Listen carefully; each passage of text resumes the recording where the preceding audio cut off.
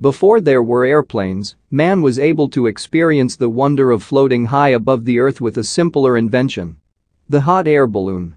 The device, invented by French brothers Joseph-Michel Montgolfier and Jacques-Étienne Montgolfier. Their invention allowed humans for the first time to view the world from a bird's perspective and inspired in the developing field of aviation. They were children of Pierre Montgolfier, paper manufacturer in Annonay, France, and Anne Duret, who had 16 children. Joseph was the 12th while Étienne was the 15th child. One day, Montgolfier brothers were standing nearby laundry drying over a fire and observed pockets of hot air raised laundry upwards. They started to think what caused laundry to rise upwards.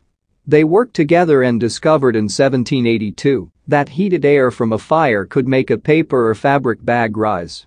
In 1782 they created a very thin wooden box and covered its sides and top with lightweight taffeta cloth. At its bottom, they lit a paper. The wooden box then lifted up to the ceiling.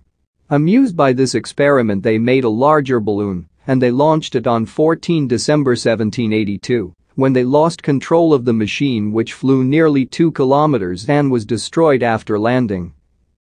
The Montgolfiers made the first public demonstration of this discovery on June 4, 1783, at the marketplace in Annonay.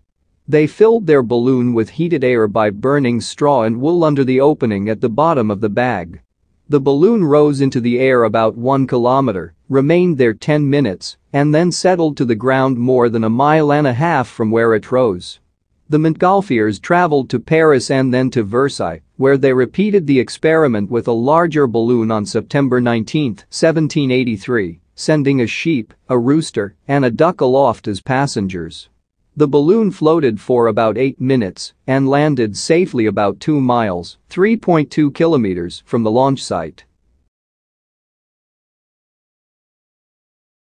The two brothers were honored by the French Académie des Sciences. They published books on aeronautics and continued their scientific careers. The Montgolfier company that manufactures paper still exists in Annonay. Étienne de Montgolfier's son-in-law, Barthélemy Béroux de la Lombardière de Canson, succeeded him as the head of the company, and in time company's name became Canson.